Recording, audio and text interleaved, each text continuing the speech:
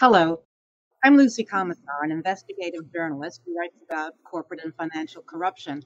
Since the 2000s, I have looked into the corruption of naked short selling, a scam on the stock market where traders sell shares they don't own and never deliver.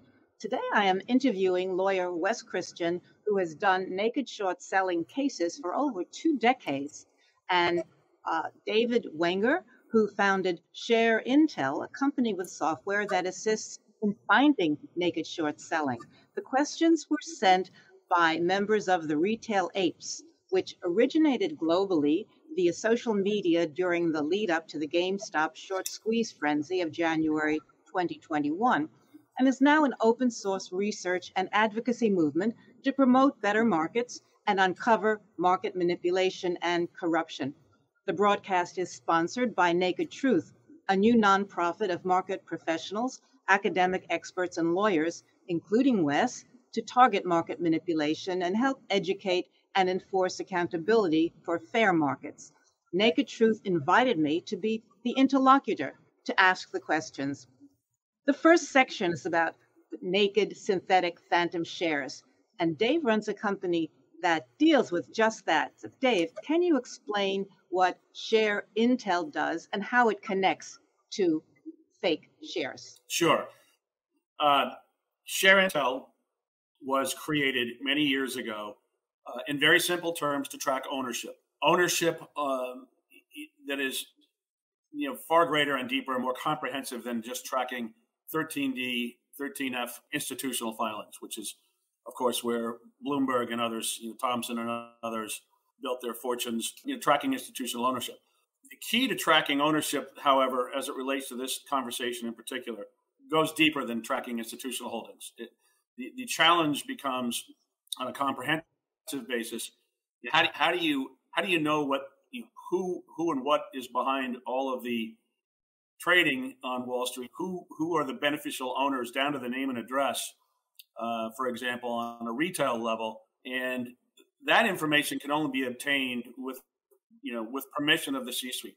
We become an authorized agent on behalf of the issuer client companies, our clients, which are public companies, to drill down behind broker dealer and shareholder movement, essentially down to the name and address, identify who's buying, who's selling, who's friend, and who's foe. To the extent we can do that, it's not a perfect science, but it's as close to it's the best tool that is out there. It sounds like shameless self-promotion, but in terms of understanding who is actually an owner of your shares at any given moment in time. Does that sound reasonable, Wes? Yeah, I think that's accurate. Yes. Now, Reg Show, short for short selling, provides a naked shorting exemption for legitimate market making. Explain market making, and is there an objective standard to determine when a line has been crossed between legitimate market making and price suppression market manipulation? Is that something that ShareIntel could catch? Yeah, so you're talking about what happens essentially in a given day. So first you have to start with who is a market maker. A market maker, by definition and by rules and regulations, basically is required to be a maker of markets. In other words, they should sell, they should buy, they should buy, they should sell.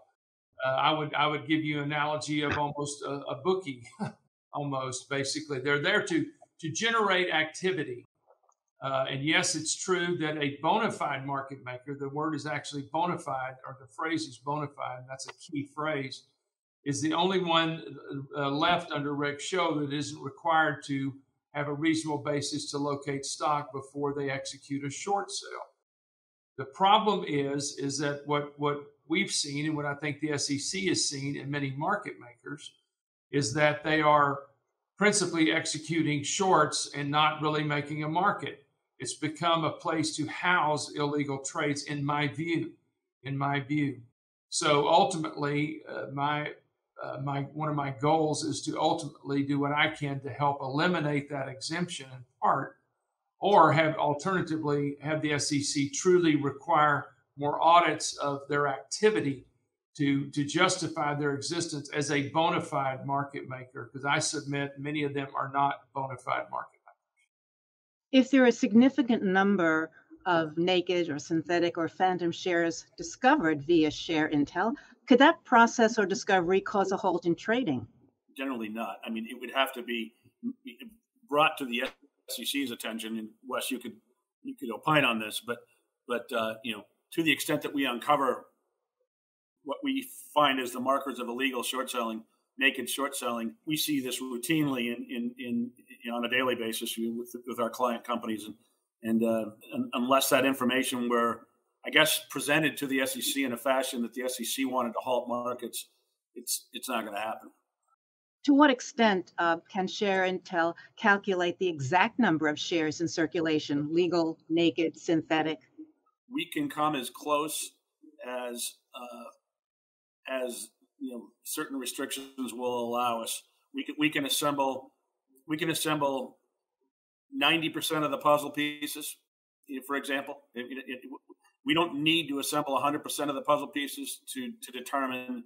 And I'll let Wes pick up on this and talk about this and elaborate. But you're never going to see 100% unless you gain access to what I would imagine are the prime brokers' books and records. Yeah, I would add to that quickly that yes, in my view, and that's the reason I've used ShareIntel for so many years. It can get as close as can be gotten. Remember, though, that ShareIntel's records are really taking their patented software and analyzing data that goes through the Depository Trust Corporation, proxy agents like Broadridge, transfer agents, the DTC, and the like. What it excludes, which is what David's referring to, is ex-clearing. Don't forget, there is ex-clearing trades also, broker to broker, as well as trades that somehow end up outside the purview of the SEC in London and other places. But excluding those, then I would concur with David that yes, they can truly tell you who has the shares, who doesn't. Well, if you have that information, how likely is it that simply contacting the compliance desks at offending major brokers would lead them to cease such illegal practices and cover those positions in the market? Who would be contacting them? Look, we've had a lot of experience contacting or helping companies with language in an inquiry that might be made, for example, to compliance. In some cases, it produces results. In other cases, it doesn't, and it's really complex in its approach. I'll let Wes elaborate. Yeah, so to me, I see it a little differently. David and I agree on most things, but this one I'll disagree with him on a little bit. I think it's a rare instance that actually the compliance department will do something about it, because the cases that get brought to me have such systemic levels of counterfeit shares that ultimately that brokerage firm, has a major bet made on the fact that they're going to keep that stock under control. And so sending them letters isn't really going to get you there. But there's certainly no downside to doing that. And David's firm is the one that typically does that. The 13F disclosures were referred to a little before. Those are to the SEC. They report on holdings by large institutions. Can bad actor institutions use naked shorting and 13F disclosures to fraudulently represent that they have controlling voting power, and can even pass resolutions such as authorization for share offerings, since retail ownership is not disclosed via 13F? Can ShareIntel protect retail investors against institutions that are hijacking votes? Well, again, it's a complex topic. I think the way the system is currently designed takes advantage of the fact that most retail investors in particular, if not others, don't vote their shares. At the end of the day, there's plenty of room for manipulation, and I'll let Wes jump in on this, but creating transparency in and around ownership can shine a light on what may or may not be happening as it relates to a vote or any type of manipulation that would cause harm to the shareholders. Yeah, I think that I'll add that I think that you cannot really use the 13F to hijack the votes. I think the hijacking is the fact that in every case, there's massive overvoting because there's many more shares issued than those that are issued and outstanding by the corporation. And so ultimately, a multiple number of retail investors' votes don't get counted.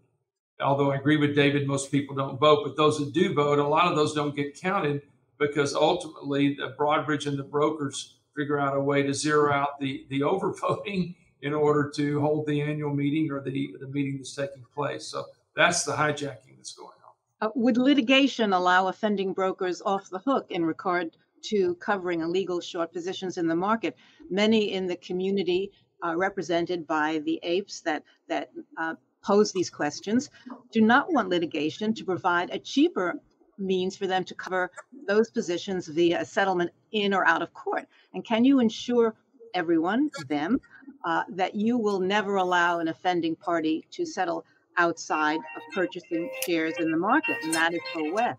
Yeah, so I would say that the bottom line is that as a lawyer, I can never ethically take a settlement or not. That's in the client's domain. So ethically, the client always determines to settle or not.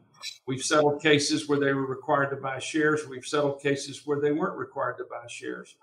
I'll submit to the Wall Street Bets Ape Reddit community that first and foremost, we've got to continue to expose this and put it forward. And the only way you can do that, in my opinion, is through litigation. So litigation ultimately is the ultimate tool that's going to cause change, along with what they're doing by, in effect, being a bigger bully than Wall Street when they get together, the Reddit crowd. So ultimately, it takes both in order to cause change to this illegal space. If brokers were exposed to having that they were having these illegal short positions, and if they were forced to cover, and that process caused bankruptcy before they could cover, would the bankruptcy nullify those positions? It depends on the pursuit of the plaintiff. Generally speaking, a bankruptcy will not wipe out a fraud. So most frauds and most crimes are not dischargeable in bankruptcy. Ultimately, that exception applies only when the creditor, that would be the people that didn't get their shares in effect from the agency or the institution that filed bankruptcy. So they would have to file a proof of claim. And again, I'm not a bankruptcy lawyer, but I have fought dischargeability in bankruptcy court as a litigator. So ultimately, if you can prove that it was that position, that debt was obtained by fraud, then it's not dischargeable.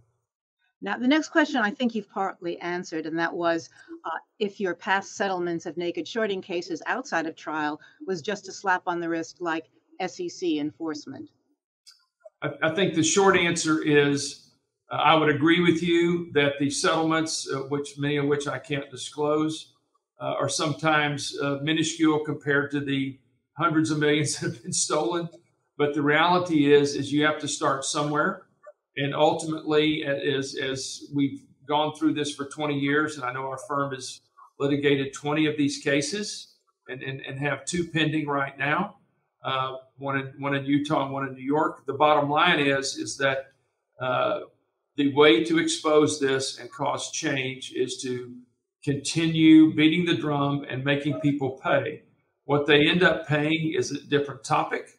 But nonetheless, continuing to expose it is going to cause journalists to get involved, SEC to get involved, Reddit to get involved. So we just need to keep adding more to the stack to cause change. Now, the next question, which was put by the Apes community, this relates to Marc Cohodes, formerly a short seller connected to 2 important court cases relating to short selling. In the first, he and Gradient, a research firm, paid Overstock.com $5 million to settle a case where Gradient was accused of putting out fake information before Cohodes shorted the stock. In the second legal case, Cohodes testified against Goldman Sachs in an Overstock suit, accusing Goldman and other prime brokers of creating fake shares as part of naked shorting. Wes, were you involved in either of these cases? I was. Originally, John O'Quinn and I were the ones who hired the lawyers at the firm Stein & Lubin in San Francisco and taught them everything about this space. We prosecuted the case to ultimate settlement in the grading analytics case, which was a separate case. We filed as counsel the case against Wall Street, Goldman, Merrill, etc. But ultimately, after O'Quinn's death, the company, with my permission and agreement, agreed to just carry on an hourly basis with the very fine lawyers that John and I had hired there in San Francisco. That culminated in a separate settlement that I was not a part of because at that point we had left the case. So I would say shortly, a short answer, we did the first case and we did probably half of the second case, but the lawyers, the local counsel I hired, finished that second case directly with oversight. Now, a number of allegations by Cohodes were aimed at you, Wes, on a January 13th Twitter space call, including that you threatened bodily harm to Marc Cohodes' disabled son. He was talking about people involved in that first case, accusing him of conspiring to put out false information about Overstock. And here is what Cohodes said in that audio recording. This is just two of his accusations. He is a despicable, unethical lawyer. This whole gang, including Wes Christian, threatened to kill my son. Now, what evidence was supplied? Can you tell us your side of the story? Because a lawyer might lose his or her license if such allegations were true. Yeah, my side of the story is pretty simple. I heard about this from several members of the ape community and the Reddit community, as well as colleagues. They could not believe it. Of course, it is patently false. Not a word of it's true. And ultimately, I did a very comprehensive and large demand letter. That demand letter, when sent out to Mr. Cohodes' new address, I'm not going to disclose what that address is. Within a couple of days of his receipt of that letter, I got a phone call from his lawyer that said, we are going, because I demanded an immediate retraction or I was going to take legal action. And that lawyer said, absolutely, he's going to retract it, every single one of them. Now we will play the retraction, which lasts about 3 minutes, and which you can also listen to at nakedtruth.info, along with the Wes Christian demand letter. Or Spence's space call on Twitter on January 13 of this year, I made a few statements about Wes Christian that were incorrect, and I'm now retracting them. Specifically, 1, I said Wes Christian is lucky he wasn't disbarred for the shit he pulled. I retract that statement. 2, I said Wes Christian is despicable, unethical lawyer. I retract that statement. 3, I said this whole gang, to the extent that statement referred to Mr. Christian, I retract it. 4, I said this is a despicable group. To the extent that statement referred to Mr. Christian, I retract it. 5, I said if Wes Christian represents this group or has anything to do with this group, I am officially gone. That is how bad he is. I retract the statement that Mr. Christian is bad. 6, I said the whole crew is as bad as can possibly be. To the extent that statement referred to Mr. Christian, I retract it. 7, I said Mr. Wes Christian is as big and bad of a scumbag as you can find. I retract that statement. 8, I said John O'Quinn miraculously had an auto accident and he perished. So Overstock got rid of Wes Christian and the late O'Quinn. I retract that statement. 9, I said all you need if you talk to Wes Christian, please give me the story how he threatened to kill Cohodes' kid. To the extent that statement referred to Mr. Christian threatening my kids, I retract it. 10, I said it happens to be true. You can Google Mary Hellburn, NCANS, Wes Christian, John O'Quinn. To the extent this statement implied that my statements about Mr. Christian were facts, I retract it. 11, I said he's lucky he still has his law license. I retract this statement. And finally, 12, I said, I am just bringing it up. Certain things you don't forget. To the extent that I referred to Mr. Christian, I retract it. That is all I have to say on that famous January 13th space call. Back now to a question about ShareIntel.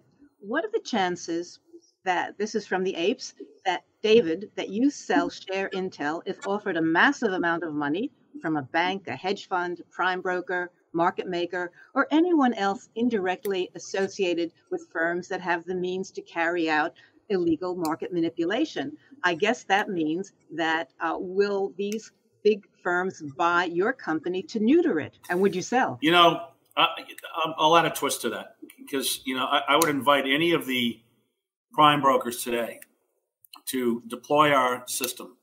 Buy me, but use it in a way that is good. You know, use our system to prove that you're not doing this. Use our system, use our patents, own our patents, and one of you take the lead. The rest will have to follow. You know, take the lead, deploy our services, prove to the world that you're not doing what you know, so much of the evidence suggests that you are. Make sense? Now, also posed by the Apes, thinking about why bad actors might worry about companies checking out share data. The AMC shareholders last year were able to have their personal share counts verified via a financial services company, which communicated directly with their brokers and compiled an accurate count. More than 63,000 shareholders participated, corresponding to nearly 68 million shares. The average shareholding was over 1,000 shares per shareholder. This significantly contradicts AMC's own internal count, where CEO Adam Aron stated in June 2021 on Twitter that about 4 million holders each owned on average about 120 shares. Many shareholders felt the discrepancy suggested that the first average share count was indicative of a float bloated with naked synthetic stock. Aron stated via Twitter in July that AMC was unaware of any information suggesting naked shorting of AMC. With that said, do you believe that hiring third-party experts to audit the float for naked synthetic shorts and evidence of float manipulation should be required as a chairman's fiduciary duty to protect the shareholder and share price? I think absolutely. It should be required. It should be required because in order to uphold their fiduciary duty, once there is some circumstantial evidence of a fraud, the board must, not should or shall, they must take action. And so ultimately, this needs to be in their arsenal. I will tell you, though, that I've used other services, and ultimately the one that has the most specificity and has the most drill down in it is David's company. And that's why we've stuck with them. And most importantly, the evidence we've obtained from his company has survived motions to dismiss in courts of law. So that's the critical piece right there. So it has enough specificity because when you go to court, you have to be very specific as to what the illegal behavior is and tie that to a cause of action. And ultimately, that has survived in multiple complaints over the years. And that's where the rubber meets the road, in my opinion. So, yes, it should be required.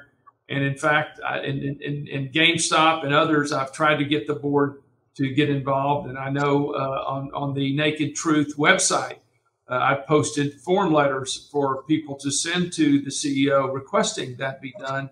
Many of the apes have done that. I don't know how many. But ultimately, the boards need to wake up and do something to protect their shareholders. Where does most responsibility lie to hold a CEO to account? With the chairman, with the independent directors, with all the directors? It depends on the bylaws, Lucy, but ultimately, certainly the chairman, you know, there's a principle in law that the buck stops at the top. Now, ultimately, you have to show that at some level, the person at the top either ratified the behavior below or had knowledge of the complained of behavior. But ultimately, it is the CEO of that company and its board, both seniorly and collectively, that is responsible for actions or inactions that are something beyond the business judgment rule. Okay, now we're going into a different area related. FTDs, fails to deliver. You bought the share, you didn't get it because the seller was a short seller and he never delivered it. Retail investors are often trolled by short sellers and the mainstream media, telling them that fail to deliver data released by the SEC is accurate and indicates there isn't a significant amount of FTDs in regard to AMC or GameStop. What do you think? I think the fail to delivers as published by the SEC are grossly inaccurate. And we've proven that in virtually every case we filed. That you might ask why. Well, the reason is there's X clearing. The reason is shares are parked sometimes overseas on subsidiary companies. The reason is, this is all incidentally in FINRA and SEC regulatory actions pretty much. The reason is there are the ways that they can create artificial shares and ultimately have that count against some of their negative positions, like a put and a call creates a synthetic share. I could go down the list. So no, it's not accurate almost in every case by a very large amount, frankly. On X clearing, if some that are watching this don't know, X clearing means clearing outside the DTCC, and it's either in a company, which is so huge, a company like Goldman, for example, where it has clients on both sides of the trade. So it can just net out the buy and sell and never report this anyplace. Or it could be between two cooperating behemoth traders where they agree to swap and do trades between each other and also never report it to the DTCC. That is X clearing. And that's why, as you said, the numbers are not really real. Now, is there any way to discover the true amount of FTDs? The answer is first start with David's system as the baseline, because he'll capture a vast majority of it. Secondly, litigation, frankly, discovery.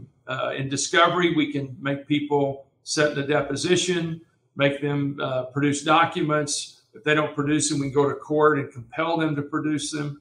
And we've done that time and time again in both state and federal courts across the land over the last 20 years. And ultimately, you can through rigorous litigation, and it's rigorous, determine where all the undelivered shares are, the real failed to delivers, and that number would astonish you in most cases. Now, the DTCC, the Depository Trust and Clearing Corporation, was set up to settle trades, and it gets reports of fails to deliver when trades are cleared or attempted to be cleared through its own offices. What does it do when it finds out about fails to deliver? Well, number one, it used to, in a large way, try to settle those trades through the NSCC, which is a subsidiary they purchased in the late 90s or early 2000s. Secondly, they have another entity, if you go to their website, called the Obligation Warehouse, which is an entity that, interestingly enough, appears to me, I haven't sued that entity or discovered their documents, but it appears to just house fails to deliver. And so ultimately, those fails to deliver sit at the Obligation Warehouse, and they make attempts to fill them. Now, how many get filled, I don't know, but I'm suspicious that it's not too many. But ultimately, needless to say, not enough is being done by the DTC to resolve these fails to deliver. But why would you expect it to? They're a self-regulatory organization. They regulate themselves. And ultimately, from where I sit, they are the main perpetrators of this scheme, certainly based on FINRA and SEC fines and regulations. So as we say in the ranching community I grew up in Texas, the fox is in the hen house.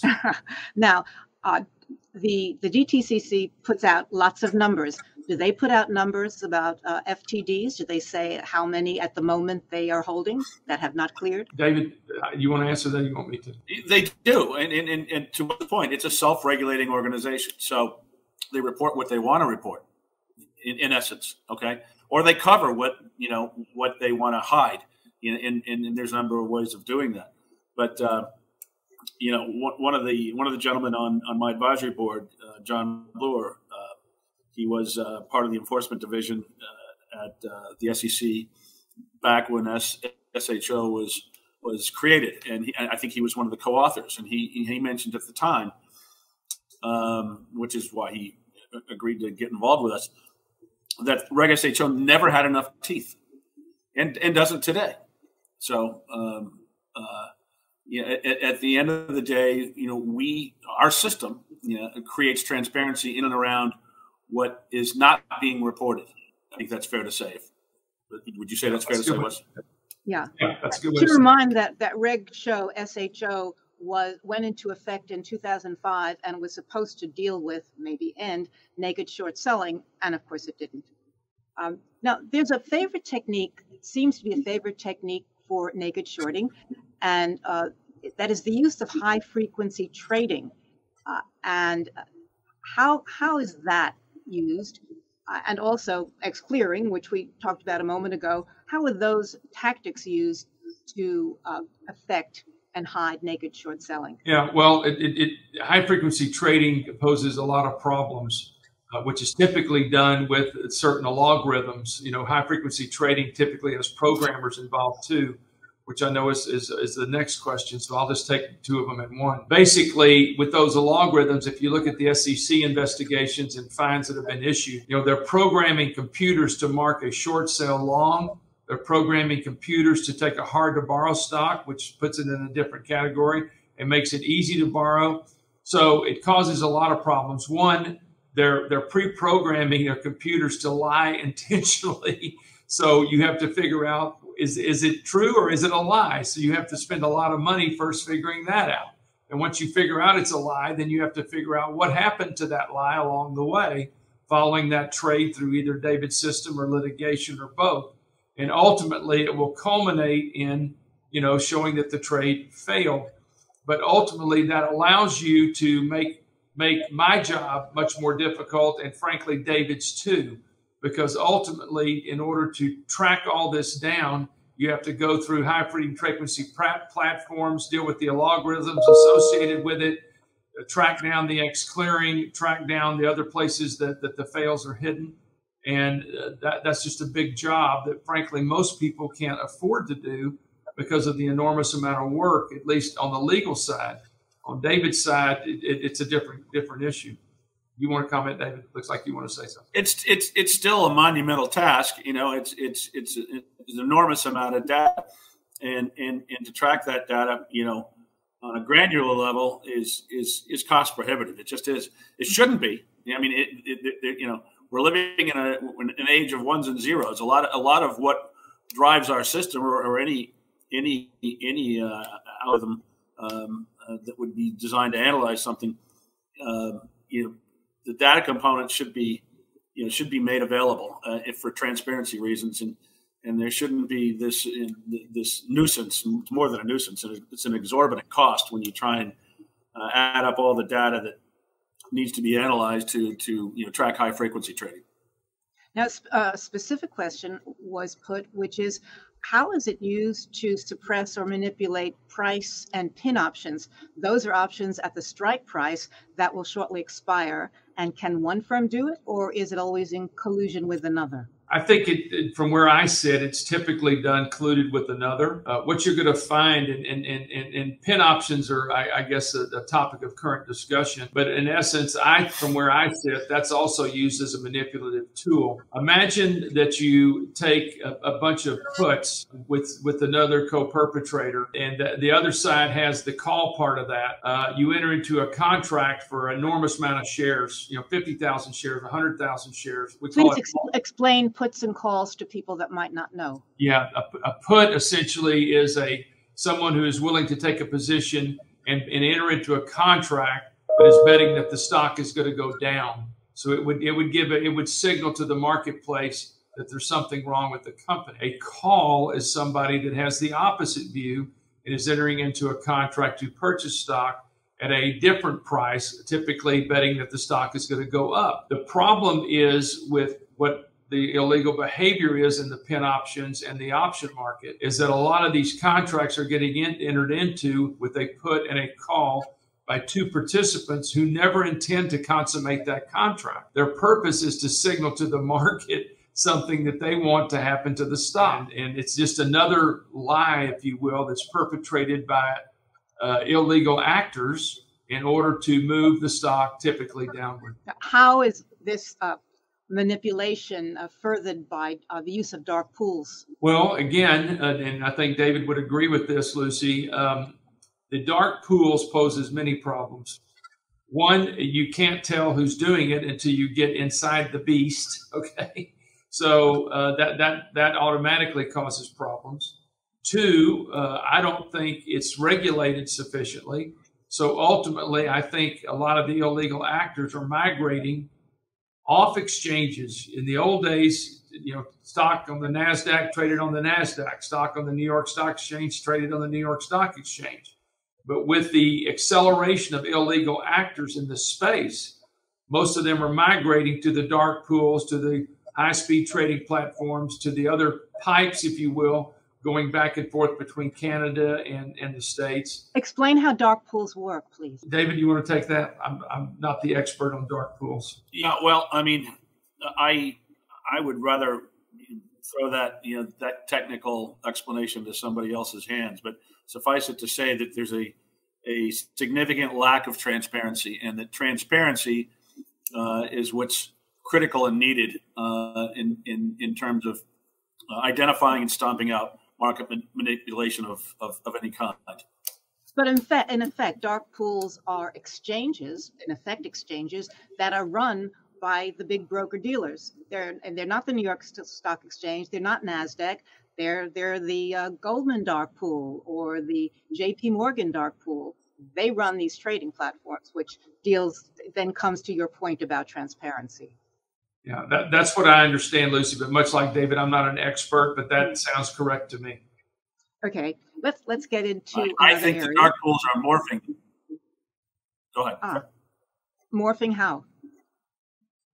No, I think that the dark pools and whatever game needs to be played to avoid transparency is constantly shifting and morphing. So what was true yesterday about a particular entity in how it operates is constantly shifting and changing to stay ahead of this game. Okay, another area which is about dividends. We're getting into technical stuff that the apes asked us about dividends and debt covenants, and please explain these. Dave, you have said that creditors often play a malicious role in synthetically manipulating the stock of their clients. And interestingly, the AMC CEO, Adam Aron, stated that he is debt covenant bound, preventing him from issuing a dividend. What does that mean? I don't recall saying that. I don't know who quoted me. Well, I can take that. So. I can take that, David. So what that means is, I believe, and again, I haven't looked at Adam's documents, but what that means is typically documents would have negative covenants in it, loan documents or debenture documents that said, we're going to prohibit you from issuing a dividend. Typically, a lender or a funder would put that in there to make sure that you're going to pay attention to paying their debt first and not paying your shareholders first, because a dividend is typically a share or cash that is issued to each shareholder who holds a share based on a board voting to say, okay, we've got enough money, we're going to issue a dividend to its shareholders. In fact, a lot of people in the investing community like dividend stocks, especially when you get older, because it gives you additional income. So there are a lot of companies like Exxon here in Houston, that treasures their dividends. So they'll always issue a dividend. So what I think he was saying is he can't issue a dividend because of the debt covenants, but I can assure you that doesn't preclude him from hiring ShareIntel to figure out where the counterfeit shares are. So can you speak to the validity of this argument, and also the pushback that AMC might get from their creditors if they took a different position? Well, the validity of that argument really has no application as to what the solution to the problem is. Issuing a dividend, I can tell the apes that we're talking to today in the investment community is not the solution to the problem. There are other people like Gary Valinati and others that I worked with, 18 years ago, who tried to issue a dividend, but ultimately, in some cases, the brokers just didn't have the shares, just paid the dividend to their clients because it was a small amount, or just ledgered it over, in some ledger book. So that didn't accomplish anything. You must figure out immediately who has been issuing your shares that aren't authorized, and call them on the carpet and do something about it. You litigate or settle with them or do something, but you've got to figure out who is selling your shares, is not authorized to sell them, and doesn't deliver. Mm-hmm. Now, lastly, in the same area, would the creditors declare AMC in default of their bonds if they entertained a dividend mechanism exposing illegal manipulation of the float? I don't know the answer to that. That would depend on the actual covenants in the documents themselves. I can understand why a dividend being issued might disturb. It would be a typical covenant. I don't understand why all the other investigative tools we've talked about to figure out how the company's being defrauded. I can imagine that any creditor and any lender would applaud you looking into how to stop fraud against the company, because ultimately fraud against the company will cause the company at some level to fail. Let's get on back to an issue that was very front and center over a year ago, is the possibilities of short squeeze, is exposing illegal synthetics, that is fake shares, and thereby causing a short squeeze illegal. It gets back to intent. I know I can tell you without disclosing attorney-client privilege communications that in many of the cases we've handled, Overstock, Taser, Pet Quarters, Eagle Tech Communications, down the list, Sedona, that you're familiar with, Lucy, there were conversations had with the SEC where they said, you can't intentionally cause a short squeeze, because that's stock manipulation. And so it gets back to intent.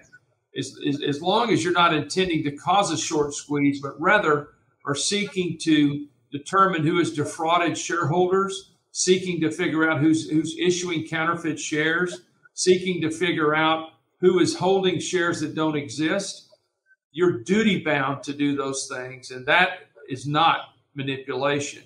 If however, there's a secret meeting amongst the board where they say, we're going to short squeeze them, then potentially that could be manipulation.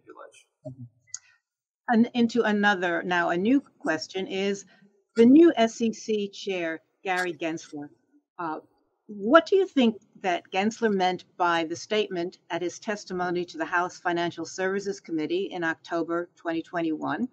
He said, while there is fragmentation amongst trading platforms, past reforms and new technologies may have led to more segmented markets and higher concentrations among market makers. Nearly half of the volume transacted is executed in dark pools or by wholesalers. One firm has publicly stated it executes nearly half of all retail volume. Furthermore, I wonder whether this means that the consolidated tape, the so-called national best bid and offer, fully reflects the full range of activity on the exchanges. Is he alluding to trading being done secretly and not recorded on the tape?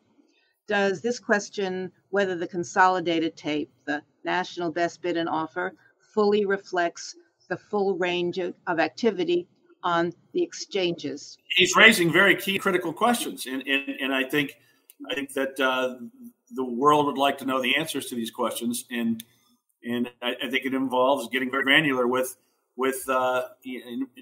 those, in particular that one company that executes, who that is, executes 50% of the transactions today. Is that impacting the inside market? This gets down to granular market making activities. Does that affect the inside bid and ask? I bet it does. This pay for order flow business, supposedly benefits the retail crowd, but we can see in the GameStop scenario that it really doesn't. So how is it impacting the inside market? I think that a question, a great question that needs to be answered and examined. Of course, he was talking about Ken Griffin and Citadel. The SEC voted in favor of changes to private fund disclosures to increase transparency in regard to hedge funds and more. Do either of you think that the new requirements, if instituted, would clean up the synthetic phantom share problem in the markets? Absolutely 100% not. Let me be clear and crystal clear about my position on this. Until you force a buyer or force a seller to deliver the share that they sold to a buyer, nothing's going to change. Until you force prime brokers from lending a share only once until it's returned, not giving locates on the same share 10, 15, 20, 100 times, nothing is going to change. Why I welcome transparency, Mr. Gensler, and appreciate the progress that the SEC is making on more transparency. That is important. That is not going to solve the problem because, mind you, most of these trades are being done by the proprietary trading desk of the very people that are illegally clearing them and illegally loaning stock. So ultimately, you have to force the buy-ins, and if they don't deliver the share, put them in jail. And you have to make sure that one share is lent out one time until it's returned, or nothing's going to change. Are there any reasons that a company executive might not want to expose naked shares on its float? Listen, we run into that all the time. You can imagine, and Wes will vouch for this. Once we've done some research and homework, and we've got a body of, call it evidence, over time that certain participants, let's say, are running yellow lights, running big red lights, as they like to say, on Wall Street. Once that evidence exists, sometimes it may point to the very investment bank that the issuer depends on, for its lifeblood. It depends on for its next capital raise. And in that instance, you can envision a discussion at the board level where they have to tackle some very complex issues as to what is truly in shareholders' best interest. Do we point a gun? Do we load both barrels and point it at the investment bank that we need to do a deal with to stay alive? I'm not sure that that's in shareholders' best interest at that moment in time. So, there are very complex issues like these and others that require not just, aggregating and analyzing the evidence that's out there, but also, acting as a trusted advisor in a confidential manner to help C-suites and boards of directors navigate these complex issues. And, Wes and I have been able to, we've been at this for many years. I think that the team that Wes has assembled in conjunction with the team that I've assembled is the C-suite board of directors' best bet in getting their arms around this very complex and challenging topic. About the data collected by ShareIntel, does the SEC not have access to this data as well? Well, do they have access to it? I can tell you, and David said this publicly, that ultimately David tried to met with the SEC under an NDA with them and tried to persuade them to, use his system or buy his system or do something, similar to that. I don't know where that's went. David can opine on that. Can the SEC issue a subpoena and ultimately require David's company to produce certain things? Probably so. Do they routinely? I don't think so, but I'll let David weigh in on that. Well, again, look, years ago, we approached the SEC and, with the idea that we've got a solution in today's world. I'm not talking about reinventing the world and reinventing the entire system where maybe blockchain could be the ultimate solution. I'm talking about today's world right now. We believe we have a simple and elegant macro solution to this problem. If the SEC would deploy our services, we could create transparency in and around share ownership that would, help curtail a lot of these abuses. Why that never went anywhere? I'm pretty cynical about this. I would hope that maybe, Gary Gensler might be in a position to revisit this now that there is a groundswell from the retail investor community, the ape community, the Reddit community. We'd like to be a part of the solution. We believe we are. Is it important to collect the data now, or can it be retrieved later? It's critical to collect the data as close to real time, because much of the data cannot be obtained retroactively. Mm-hmm. Why do companies choose to settle instead of exterminating this manipulation once and for all? Why don't affected companies team up to file a mega lawsuit? It's a great question. We've looked at this in detail. It's something that may be coming down the pipe. That's all I'm going to say right now. But ultimately, once you include multiple companies, it gets to be a lot of complexity in that lawsuit, because some companies do a different business. Their stock may have gone down for other reasons. The other ones that doesn't apply to. So when you start combining plaintiffs, it gets rather complex. But I will tell you that concept is being looked at in a very graphic way by some very high-level lawyers as we speak. Has the Fed ever taken control of stocks before in the interest of the integrity of the markets? Yes, they have. You'll notice, similar to what they did in 2008, where they shut down certain financial firms, trading in certain financial firms. The SEC certainly has the ability to halt trading under their rules and regulations and their power. They have certainly done that periodically, typically when they feel there's some type of fraudulent behavior going on. And what constitutes that is a case-by-case situation, according to my SEC, enforcement friends that are now in private practice.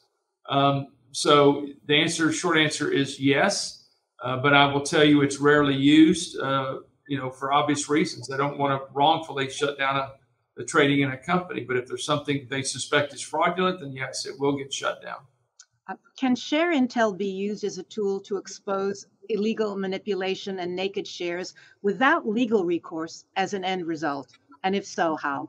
Well, again, that goes back to an earlier question, I think, which is, once we uncover and present evidence to, the fiduciaries of a public company, the C-suite, the board, can they use this or leverage this data to put pressure on compliance?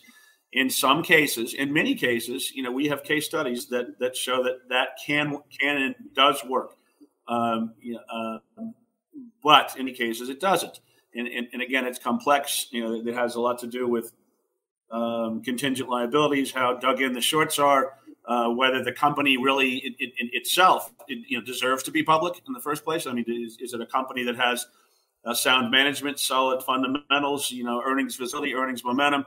There are a lot of factors that can play into, and again, that comes back to the trusted advisor role that Wes and I both play here. In that, how best the data that we can help create, and the knowledge around what can be done with it. Certainly, it's cost effective to explore reaching out and asking compliance to explain why a lot of the data that we and analysis that we will present doesn't add up, and it's always fun to review the answers we get and to watch them squirm. That's right. Well, that's maybe going after one company. Can the answer is yes. ShareIntel and these tools be used without a class action involved as the end result? David, I think, has answered that. If you can get a response from the perpetrators and resolve it without litigation and without a class action, then certainly. The question is, simply put, how much at risk are the firms that you're trying to amicably resolve this with? If they're sitting on a $50 million problem or a $100 million problem, you're not going to resolve it amicably. It's going to take a lawsuit. If they're sitting on $1 million problem, then maybe you can. So the larger it gets, the harder it is to resolve. Do you think many CEOs of companies being illegally shorted fear using ShareIntel or other legal means to expose the corruption? Well, look, a lot of guys in the C-suite and in the boardroom, are savvy enough to resist in a sense, and I'm not saying this is a good thing by any means, but a lot of them might. Our biggest challenge is to, I always tell everybody, is to disarm that community, disarm the boardroom, disarm the C-suite, because a lot of these guys might look at what we do as creating a hot potato. What are they going to do? What are they going to do if we actually get in and uncover the evidence that this is happening? That falls right back into the fiduciary best practices, obligation that Wes was just opining on. A lot of people just don't want to create that scenario. If they want to avoid it if they have to, which is why, again, shareholders are our strongest advocate. It's really, I would encourage shareholders, however big or small, to put pressure on C-suite directors to peel back the layers, deploy the system, help on a discrete basis. It's not for public dissemination. It shouldn't be out there talked about in the chat rooms, every 5 minutes. But allow the fiduciaries to gather this intelligence in a responsible manner, acting in a fiduciary best practices on behalf of their shareholders to at least assess whether or not this is happening, and if it is, consult with Wes and myself to determine what's in the best interest here. What are the action steps that are going to produce the end results, short of changing the world and taking down the whole system and what I don't know. Make sense? Following up on that, can a company hire ShareIntel or other legal tools without its stockholders' knowledge? It depends on whether it's a material event or not. I mean, the companies are required, and again, I'm not a transactional SEC lawyer, but I know if there is a material event that occurs at the company, you have to do some type of filing. So all your shareholders are advised. So I would say probably yes in some cases. But I think that'd be silly. I mean, why wouldn't you want to advise your shareholders that you're taking action, to do something, to at least keep them happy? But I get your point, Lucy. There are certain circumstances where you may want to do that discreetly, like David's saying. And yes, it could be done privately and see what the information says. Maybe the information says there's nothing wrong. I doubt it. If your company is, has massive volume and your stock is falling, usually that's a sign you have the naked short selling cancer, as we call it. So anyway. If shareholders believe their investment is being illegally manipulated, what can they do today to ensure appropriate action is taken? Well, first they can write the officers and directors of the company to do something about it, which should at least start with investigating who owns their shares. That needs to start, frankly, with a phone call to ShareIntel or somebody else. I've already told you who I use and why. The bottom line is if a company suspects a fraud, they have a duty to investigate that reasonably and comprehensively. And to do that, you have to figure out who's selling your shares that aren't authorized. So get active, write your congressman, write your senator, write the SEC, write the board, write the officers, and demand action be taken, period. And ultimately, if you can't get any action, then get enough shareholder votes together and change the board. I'm actually, without disclosing the company, dealing with that right now, to where a very large group of shareholders are going to try to get together enough votes to throw out the existing board and put in a board that's going to go investigate this. So that, I think, is a good place to end, because this is what the viewers can do. And those were the questions that were sent by the Retail Apes. Thank you to all the Retail Apes who posed these questions, and to Wes Christian and Dave Wenger for their answers. In the future, Naked Truth will be hosting other videos and streaming discussions on issues of stock manipulation. Information about those events will be posted at nakedtruth.info, and please send your questions to contact at nakedtruth.info. You can get information about my future broadcasts on Twitter at Lucy Komisar. See them on my YouTube channel of the same name and on my website, The Komisar Scoop. And with that, goodbye till next time. Thank you, Lucy, very much.